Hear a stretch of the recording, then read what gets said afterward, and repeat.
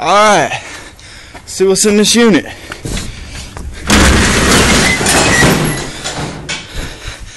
Got it for $5 now. Let's see. This pot ain't no markings. Get about $10 for it. Bunch of clothes, bunch of canned food, that's all junk. Picture, $10. Tupperware, and we ain't gonna get nothing out of that. A couple of mixers in there. Maybe where's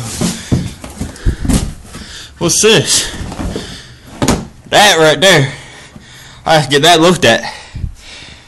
That looks about. I might get $30 out of that. You know. Oh, there's 2 of them. Shit. And then this doll. This has to be turning a century. Let's see. Well, there ain't no markings. It's a porcelain. And, yeah, might get it.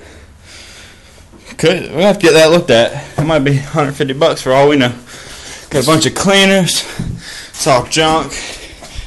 It's wine glasses, though. They's $50 a piece. What we got over here? Some more food. This thing, it's all junk. Some other crap. So yeah, I can make $300 on this unit. Kind of crappy now, ain't it?